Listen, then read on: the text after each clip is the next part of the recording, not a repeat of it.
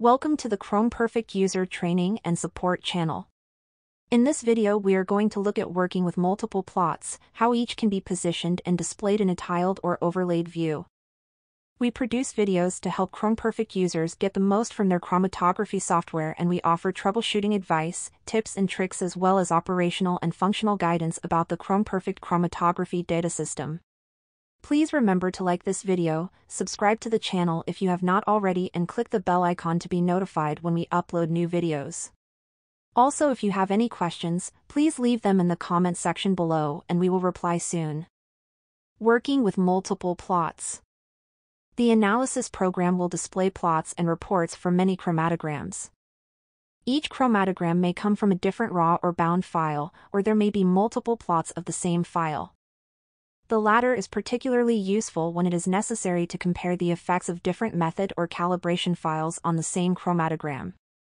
When several chromatograms are present, the chromatogram plots may appear in separate forms, tiled, or in a single form, overlaid.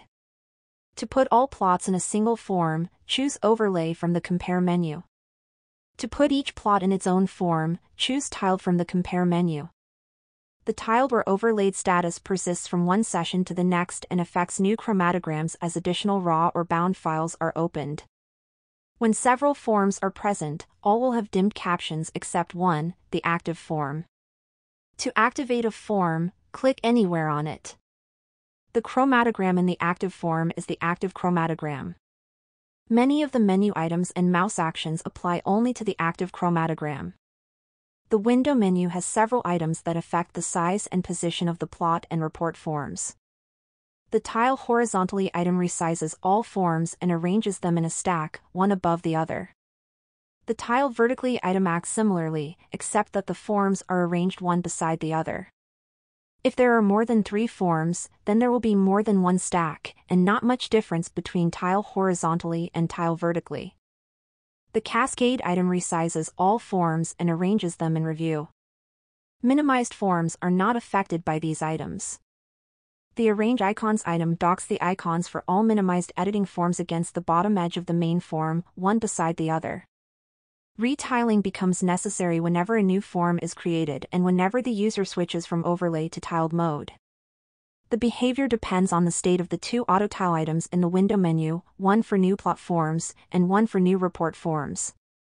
If the appropriate item is unchecked, then existing forms are left in place and the new plot or report form appears on top of them. If the item is checked, then all forms are retiled according to the last selected tiling scheme. The window menu displays the name of each open raw or bound file. The active chromatogram has a check beside it. To activate a different chromatogram, simply select its name in this list. Clicking on the form is faster, but the window menu is the only alternative when a form is not visible and when the chromatograms are overlaid. Whenever a new raw or bound file is opened, that chromatogram will become the active chromatogram. Rescaling is more complex when several chromatograms are present. The behavior depends on the state of the Synchronize expansion item in the Compare menu. If this item is unchecked, then the plot scales are independent. If it is checked, then all chromatograms, whether tiled or overlaid, will use the same scales. Whenever a new raw or bound file is opened, that chromatogram scales will be applied to all other chromatograms.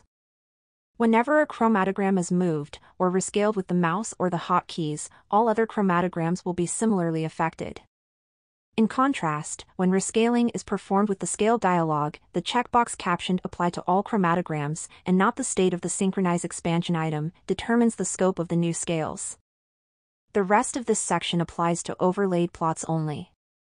As in all chromatogram plots, the method file specifies how the overlaid plot should appear, governing those properties peculiar to each chromatogram and those properties that affect the plot.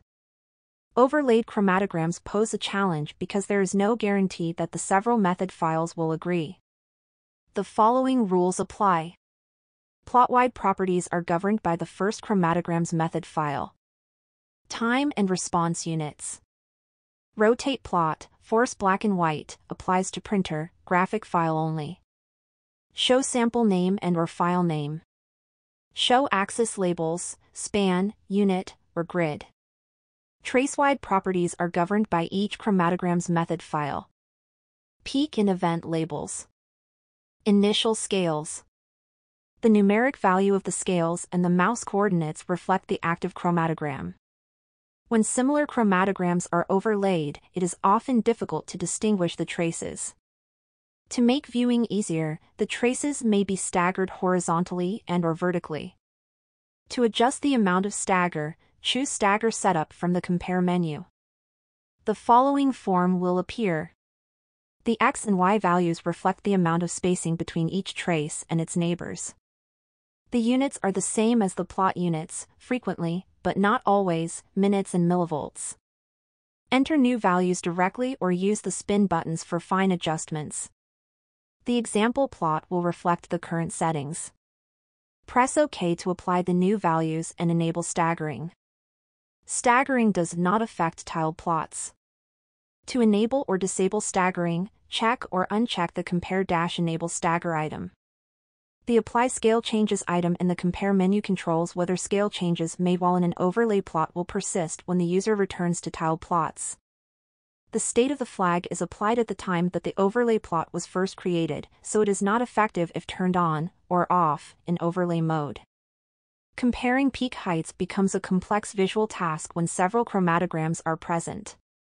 The bar mode item in the Compare menu simplifies this task. If this item is checked, then only the active chromatogram is displayed. Superimposed on the identified peaks in the active chromatogram are drawn horizontal bars. The height of these bars with respect to the drawn baseline indicate the heights of the corresponding identified peaks in the inactive chromatograms. Each bar is drawn in the same color as the inactive chromatogram. The center of the bar reflects the retention time of the corresponding peak in the inactive chromatogram. The width of the bar reflects the full width at half height of the corresponding peak in the inactive chromatogram. The following cautions apply. The corresponding peak is found through the calibration files, using component numbers rather than names.